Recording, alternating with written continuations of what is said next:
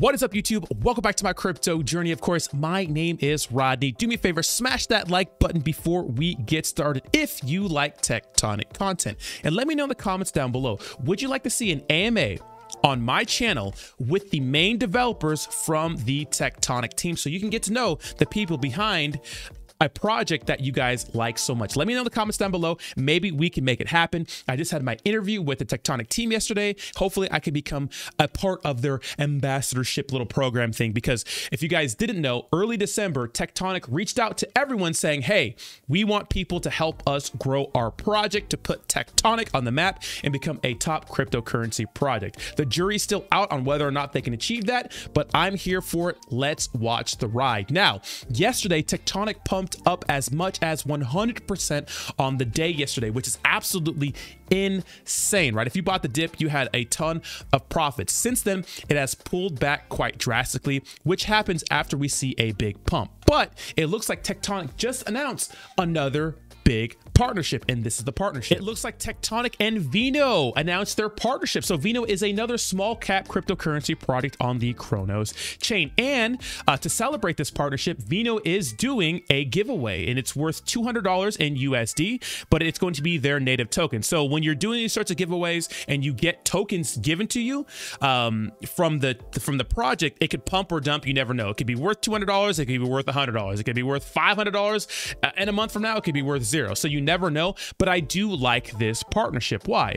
Because it looks like, right, obviously Tectonic is one of the biggest cryptocurrency projects on the Cronos blockchain. So them partnering with other small projects is only going to grow them as a, it's only going to help the Cronos chain, right? If all these products get together and are kind of like doing things with each other, it's going to help the blockchain grow, as VVS Finance does. Like, a lot of projects are partnered with VVS Finance, and of course they're the #1 decentralized application on the Cronos chain. Speaking of giveaways, if you want to be included in a $50 USDT or USDC giveaway every single Monday, all you have to do is be a member on my channel. And of course, links to everything is in the description down below, just in case you wanted to become a member on my channel. I have 3 different tiers: $3, $5, and $10. Doesn't matter which one you have, as long as you have an eggplant emoji next to your name, you are entered to win every Monday live at 9 a.m. Pacific Standard Time on my morning show, Coffee and Crypto. It's free crypto. What do you got to lose? There's no catch. I always send